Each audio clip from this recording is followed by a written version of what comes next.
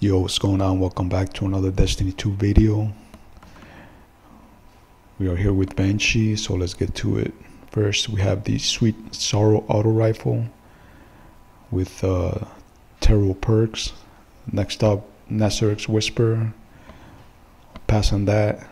Next up, we have the Eye Close hand cannon with terrible perks. And after that, we have the Tarantula linear fusion rifle with Genesis and kill clip. You can pass on that. And next we have the Road Chase scout rifle with a Grave Robber and multi kill clip. You can pass on that. And the rest of the weapons are pretty much the same as yesterday and Wednesday, I believe, when it was reset. So yeah, so really nothing good to pick up. So that's it. If you are new around here, leave a like, comment, and subscribe. And I'll see you on the next one later.